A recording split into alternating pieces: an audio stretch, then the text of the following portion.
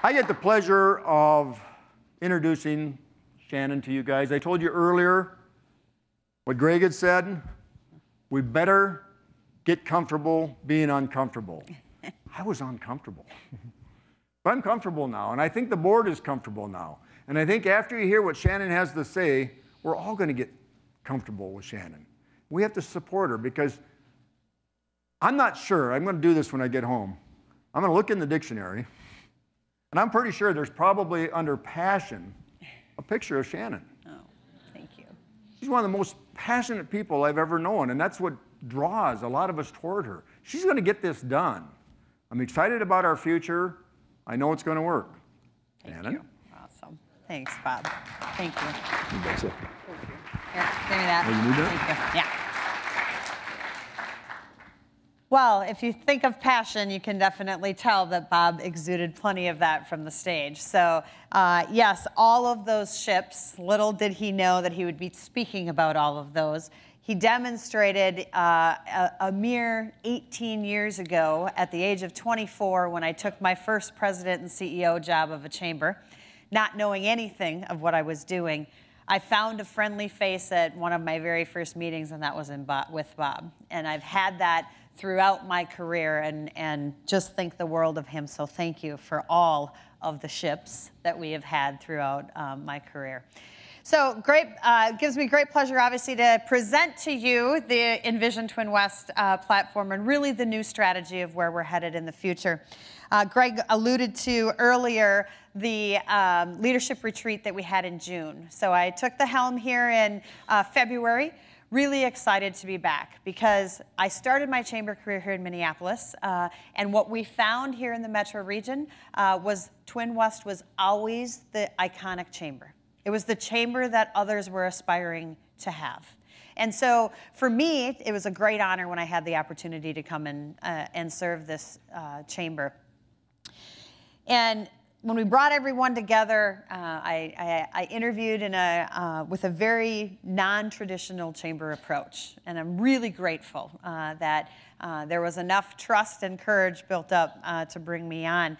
But I was coming from numerous other chamber experiences, 17 years in the industry, 4 different states, learned a lot about different communities. But just for a minute, imagine or envision this. Imagine that this is your community. Because in June of 2008, I was recruited to Cedar Rapids, Iowa 41 days after this. This was a disaster of ridiculous magnitude. $6 billion of damage was done to the city of Cedar Rapids. 5,400 homes were destroyed and 1,200 businesses were destroyed. When I interviewed, believe me, and for those of you from Iowa, I apologize, but when I interviewed, being a good Wisconsin girl, I said, I'm not going to Iowa. But then I realized the opportunity. And even better, I realized that my leadership, friendships, partnerships, sponsorships, experience could make a difference in this community, a community that desperately needed something. So when I got there, little did I know, I learned the greatest bit of information, the most impactful part of all of my professional career came out of Cedar Rapids. Because in the face of adversity, communities came together differently. They came together looking at the fact that I sat not across the table, but right next to what people would say are sheer enemies, right next to labor leaders. Those of you that know, labor and chambers generally don't get along real well. We sat right there every single week. We sat with municipality leaders, sat with faith-based leaders, nonprofit leaders, all with one common goal. The common goal was to rebuild this community better than it was before. And so when you imagine now our future, my hope is that we don't have to have a terrible disaster or huge adversity to be able to sit with one another, build relationships and respect with one another so that we can do great things together.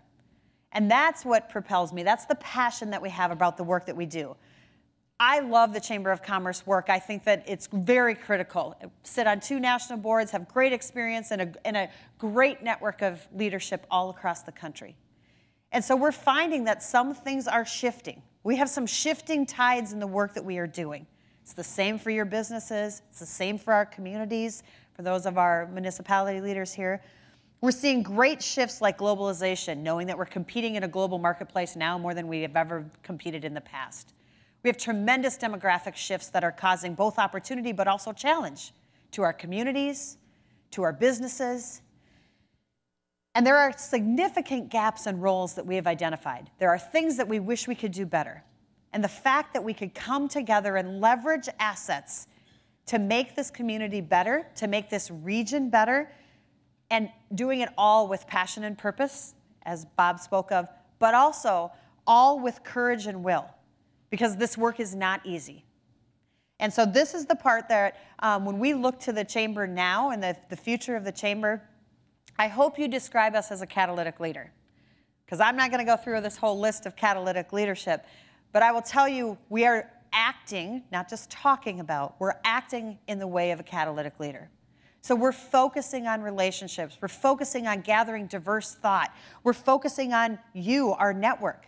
I don't want to be the one that is the champion and cheerleader only. I want all of you to be the champion and cheerleader for this region and for us to come together to work together on this. And so out of all of this has come a lot of new. Greg and Patty both spoke of it. I have tremendous support and leadership on our board of directors, and thank you to all of our board members for your significant contribution. But new mission statement, new governance model, new business model, and new cornerstones of work that we're headed into. And so I am really excited to share that with you. But the other thing that I'm excited to share is that there are other leaders across the country that are recognizing this.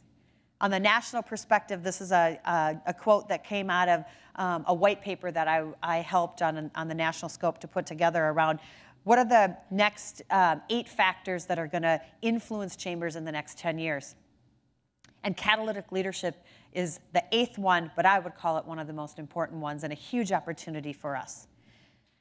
So TwinWest embarked on a new mission statement. Greg thankfully nicely recited it before, because we were really passionate about having a mission statement that each and every one of you can talk about. Because if there's one thing about a Chamber of Commerce, I get this all the time. What the hell is a Chamber of Commerce and what do you do anyway? Well, this is what we do, but we need to make it simple. And the other thing, there's a big philosophical shift in the way in which we're thinking of the Chamber now. The previous mission statement was very member-centric. We are a membership organization. We advocate on behalf of our members. Don't get me wrong. Membership is critically important. It will always be an important piece of where we're going. But we have to operate and think differently. We have to think about the stakeholders, think about the partners, think about those that we can, that may not join our organization, but are impacted by the work that we do. And so that common shared mission is growth and prosperity. We want a vibrant region. We want healthy communities. We want a great education system. We want workforce that wants to stay here, and we want businesses that are successful. So together around that shared mission, that's where we come up with this mission statement. And if you notice, it includes communities, it includes people, and it includes businesses. We will always be promoting and protecting business. That is a really critical part of the work that we will do. We will continue to be the business advocate. But long gone are the days that in order for business to succeed, the community needs to fail. Or in order for business to succeed, we can't invest in people. That's just not the case anymore. We don't have to have a winner and a loser in all of this. Instead, we have to collaborate and partner and come together for this. So that's the part where I'm really excited about that new mission. But with a new mission comes a brand new governance model. And the governance model is different, I will tell you. And I'm sure that whole comfortable, uncomfortable thing pushed a few of our board members. Because I pushed them to say, I want our board of directors to represent our community. I want us to have diversity of thought, diversity in all aspects of type of business, gender, race, all of that needs to be part of our board. But we also need business leaders that can make decisions on our board. So the board will be C-level individuals. That doesn't mean corporate. That means C-level individuals, whether you're a municipality leader, a school district leader, a small business owner, a large corporation, a nonprofit, those types of leadership. And we will come together making sure that we are utilizing your time so that we're only coming together on a quarterly basis. And we're coming together for strategy and discussing the vision and how do we work better together to achieve that mission. We'll build out our executive committee so that there's still due diligence, so that I'm not just running away with the organization. There's still due diligence there. That executive committee will do more of the day-to-day pieces of that. That's a part we're really excited about. But then we'll also build out those task forces and those committees. And we may rename some of them, because in all honesty, the word committee is not very appealing to our millennial generation. And we know we are very, very dependent. Our future is dependent upon our millennials, our Gen Zs, but it's also dependent upon all of the existing business leadership that's currently there. So that's the new governance model that we're looking at. The business model also is very, very different. This is one that this business model has been used in other organizations across the country, but it's very new for this marketplace. So we're really approaching this as membership will always be a cornerstone, a pillar of what we are, our funding model, but we're also going to be looking to organizations differently. We're going to be saying, do you believe in the work that we are doing? Do you believe in investing in the 4 cornerstones? Because then we want an investment from you. We want you to invest not just financial resources, but also human capital with us in an initiative type of a base, a greater good approach versus a what's in it for me approach. That's where we're headed. And in doing so, we're also able to approach different people in different ways. So we can look to foundations that are aligned with the work that we're doing. We can look to public-private partnerships. I have a lot of school district and municipality leaders in this room today. You are critical partners to our success in the future. And I'm really excited about the conversations that we've been having in that regard.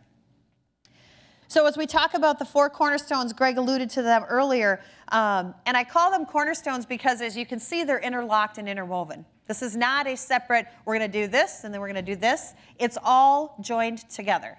And by the way, all of you should have gotten a survey this morning by email that asked you to give us some feedback, because we're continuing and we will continue to gather input and change this model. But that survey also had the executive summary of this presentation, so you can use that, but we'll send that out to you again. I don't have time to go through every one of these, and candidly, you don't want me to go through every one of these, but I will assure you that I will touch on a couple of the factors, and I would ask you to think about, are there areas that spark interest and passion in what I have to say? Because if so, we need you to be involved. We need you to be engaged with us. So entrepreneurship and small business, I am a lover of small businesses. It's the lifeblood of our economy. It's exactly, it's the entrepreneurialism. I have a very entrepreneurial spirit. You'll see the chamber doing a lot of entrepreneurial type things. That's the way that I think. But our entrepreneurship and small business programming in the past has been somewhat, still very strong. Great networking events. Those are changing as well. We're really looking for how do we be a lot more purposeful, a lot more connected. An example of that is in my previous chamber, we did our typical after hours. Business after hours, everyone comes together, and exchanges business cards and whatnot.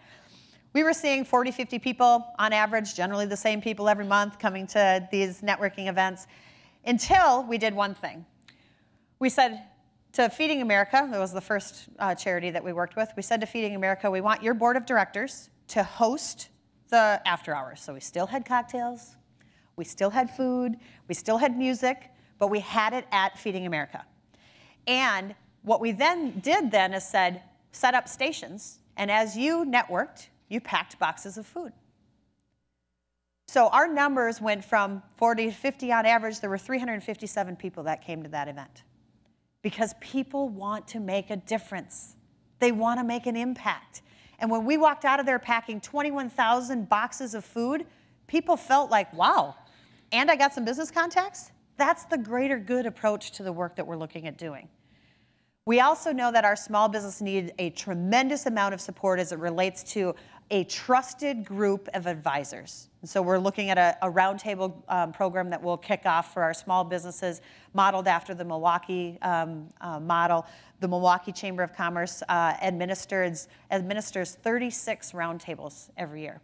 These roundtables have about 420 small businesses actively involved in small groups just focused on building and growing their business. So those are some of the things. We may be streamlining our approach. We also are navigating right now the ecosystem for the entrepreneurial climate because it is important for us to invest in our startups. And we don't do that all that well in Minnesota. And so we got to figure out, we don't have to lead on everything. We have to figure out who's doing what and how do we partner for strength and leverage assets. When we look at community and economic advancement, economic development is absolutely critical for all of us. It also looks different for every community. And we have 10 phenomenal communities that we serve the footprint of TwinWest. I will tell you, 32% of our investment comes from outside of those 10 communities. So we have tremendous amount of impact and influence in the metro region. But our municipality leaders, I've had the great pleasure of meeting with leadership from every one of those 10 communities to ask the hard questions around how do we build stronger relationships, what can we do to help your city, and what we found from all of that was really resonating in a couple of areas. We need some help with our existing businesses, more outreach to our businesses, and not just having a meeting and saying, hey, how's your business and what can we do to help you? But doing the follow-up, doing the hard work, creating the relationships and the value so that those companies want to stay here and they want to grow here. That's something that is perfect alignment of the work that we do. So we're figuring out how do we create a partnership that reflects that. When we look at advocacy and public policy, without a doubt, the foundation that TwinWest Chamber has been built on. Everybody I talk to, if I ask them, what do you think of when you think of TwinWest? Advocacy and public policy. We are still very, very committed to advocacy and public policy. If you read the Star Trib yesterday, you saw I had an op-ed in the Star Trib. We are still very passionate about the work that we are doing. But we also know there is a tremendous longing for the sane middle. In a world where polarization and fragmentation have seemed to take over, there are a lot of people that are coming to the chamber saying, we just need to get something done, and I get it that we can't get it all done. We need you to lead us, convene us, and help us get to where we need to go. We're really committed to that. And we're committed to it. We're committed to enhancing and growing our local aspects. So we're going to do a lot more of cultivation and identification of candidates because that's important. We need good people running for office. School board, city councils, state representatives, federal. It doesn't matter. We want to help in that role. So that's kind of some of the areas that we're focusing on advocacy and public policy. And the final cornerstone, and one that I think chambers across the country have a tremendous opportunity to impact, is talent and workforce. Every single one of you, if I asked you right now what one of your top challenges are, if it's not your first, it's definitely your second, the ability to attract, retain, and develop people. And it doesn't matter what size business, it doesn't matter what type of business, this is a huge issue and it is not going to get better. So we're looking at programs all over the country that are looking at talent and workforce. But we're building them out in a few different areas. K-12 is probably one that I'm most passionate about. I see some of my educator leaders here. So a few things that we're going to do around the K-12 piece, because we've already had numerous meetings with our both public and private school districts. So the first is actually implementing a technology software that seamlessly connects you as business leaders or community leaders with educators and with students. Now more than ever, our students are self-navigators. They're looking for career exploration opportunities on their own. Our educators, our teachers, are ever more challenged, and we need to give them some resources. So by using technology, we were able to identify that, hey, if I'm willing to speak in a classroom, job shadow, internship, I can upload my profile, my company's profile that can then be searched by every educator and by every student. Opportunity for all. So now it's not just those students that are at the top echelon of their class that are getting access to this. It's access for everyone. There's equity in that. And it creates a future pipeline for us. We saw in our my previous chamber, 62% of all internships turned into full-time positions. That's a big deal. So that's one area we're really committed to. We're also really committed to a student leadership program that identifies students with leadership potential and invests in them. This doesn't mean you have to be the top of the class. This means if you have a potential, a passion, and a hunger, we will invest in you so that we can help you be the very best leaders that you possibly can. The rest of the talents perspective really is around diversity and inclusion. There's a tremendous need and want for leadership around diversity and inclusion. We want welcoming and inclusive communities, welcoming and inclusive businesses. And there are chambers across the country that are championing these types of efforts in their community, and they're doing it really, really well. So we're really passionate about that part. We're really passionate about the general leadership, whether it be women's leadership, and we are forming great partnerships with women leadership groups here. I know both WIN and Team Women are in the audience. This is a big deal. They do great work. We don't have to duplicate. We have to leverage. And so whether it's women's leadership, it's professional leadership, it's our millennial and Gen Z leadership. Those are all things that we're looking at investing in. But in all of that work, there has to be tremendous alignment. Because if you read this quote that came out of that white paper, if we bring this type of leadership together, it's really powerful. And it's more powerful than we probably even realize. So now, if you have seen this, you'll have to see it one more time. Because I am so moved by the brilliance of this little guy that we'll just let the video speak for itself. I think we all need a pep talk.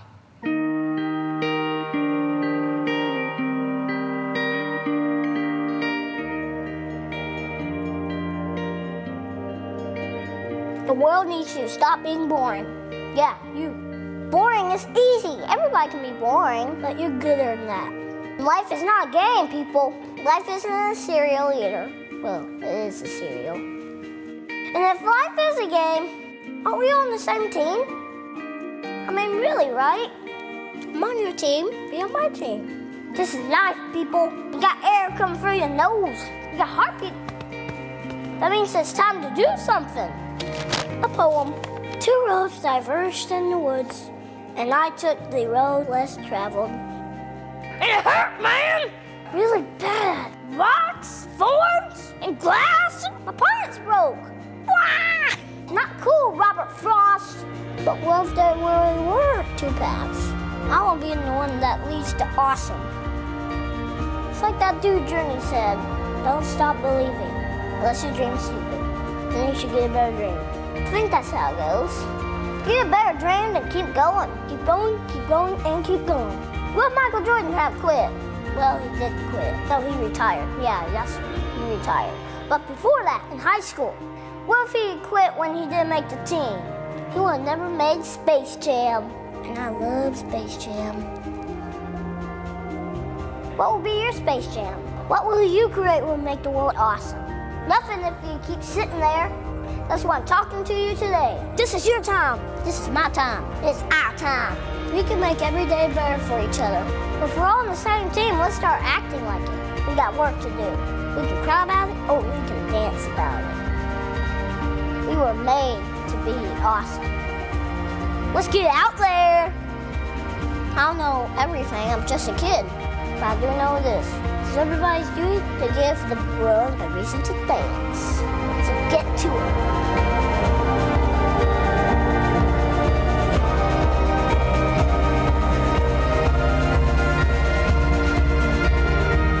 You've just been pep talked. Create something that will make the world awesome. Play ball.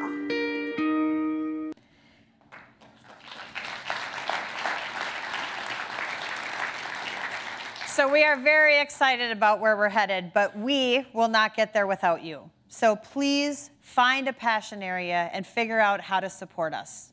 we're going to need, this is a lot of work to do. We're going to need financial resources. We're going to need human capital resources. We're going to need passion. We're going to need leadership. We're going to need all of those aspects. But I will tell you, you have a very committed group of volunteers in our board of directors, and you have a tremendously committed staff. This makes me tear up because they are so passionate about this work. And so many times we don't thank the people behind the scenes. So I know Patty recognized my staff, but I want all of them to stand just one more time because I would not do this work without this fabulous team.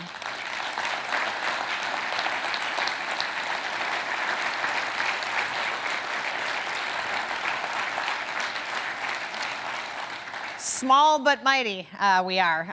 But we promise you this, we will make mistakes. And some people said, ooh, I don't know if we should put the word mistakes up there. We will make mistakes. They will not be intentional, but we will make mistakes and we will learn from them. We will also make tough decisions, and I will guarantee you, you will not agree with all the decisions we make. But I hope that you have enough respect and trust in us to know that we are making the tough decisions to better the overall region. And we will make a difference. So we'll learn together, we'll grow together, and best of all, we'll prosper together. I thank you so much for your time and your commitment in being here. I apologize that we ran over a little bit, but now it's time to celebrate. We have cocktails just outside the door. Please stay and share your comments with us. You'll also get a little bit of survey information. Please fill that out. We want constructive criticism. We want to know from you what resonated, what didn't. Are we on track? Are we not? But more than anything, thank you for this great opportunity to lead such a great organization. Have a great day.